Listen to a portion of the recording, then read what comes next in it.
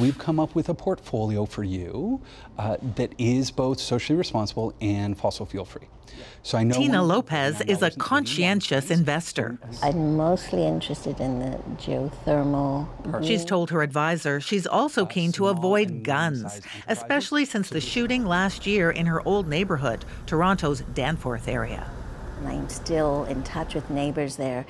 The devastation to families, and I think most Canadians were really moved by the grief that caused. And I think that guns and military weapons are one of the biggest red flags when it comes to my clients. That really they don't want to be profiting from these weapons.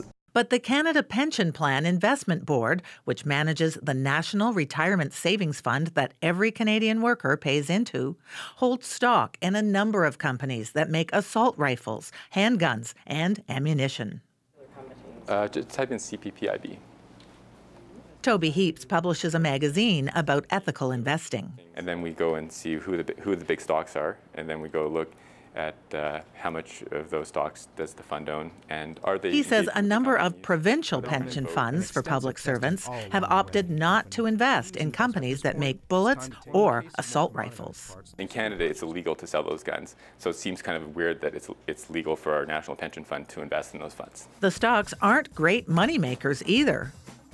This is where the Canada Pension Plan Investment Board has its head office, but the board declined our request for an interview. We thought maybe its spokesperson would point out that the plan owns just $37 million worth of weapons-related stock out of the $400 billion it manages. Again, I don't. Although the dollar value makes no difference to Tina Lopez. I think it's wrong to look at it in terms of financial percentages. I want to look at it in terms of the impact on the most vulnerable people. So what we need to do is continue to push CPP towards adopting more stringent, socially responsible investment policies. Not every Canadian may be concerned about owning shares in weapons manufacturers, but those who don't want any part of what's been called an epidemic of gun violence are starting to speak up. Diane Buckner, CBC News, Toronto.